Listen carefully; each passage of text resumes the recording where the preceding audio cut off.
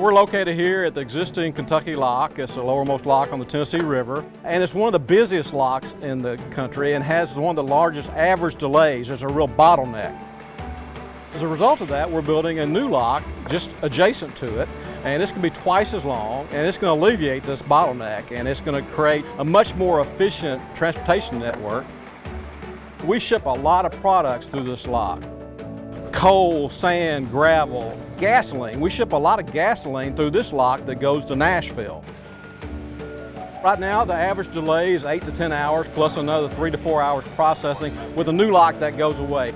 It takes about an hour for a vessel to go through. That's a tremendous cost savings to industry, and again, that savings gets passed on to us, and that's what's driving this new lock. And not only is it economically better, but it's also safer. Right now, boats have to do a double lockage, and it's dangerous to the deckhands. With the new lock, they don't have to do that. They just come in and go out. It's a very safe process as a result.